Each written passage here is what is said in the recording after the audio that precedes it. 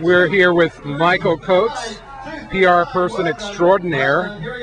Michael, you and I go way back in this business, and you're doing days. Yeah, and doing promotion for radio stations where I was on the air, and you are celebrating the 25th anniversary of the B.R. Cohn Fall Music Festival, and you're very intimately involved in every aspect of doing this.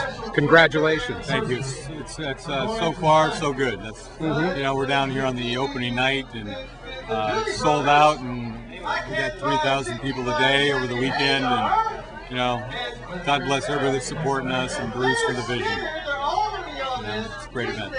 What's your favorite thing of having done this year in, year out? I know it's a lot of work, but there has to be a reason you keep coming back besides that fact that it's work. Well, I think that for me anyway, and Paul, you go back to the magic of the Bill Graham days.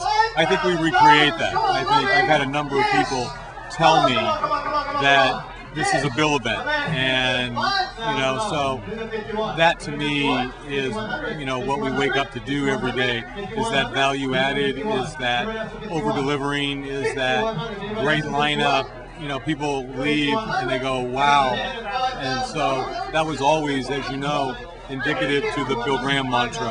And so for me, Bruce has allowed us to do that. That's fantastic, and I'm always glad to see you here, and glad that we're involved at 97.7 The River. And beyond that, everything that you do on your website and beyond, Paul, so thank you. You're welcome, and again, congratulations on the 25th. Thanks, bud.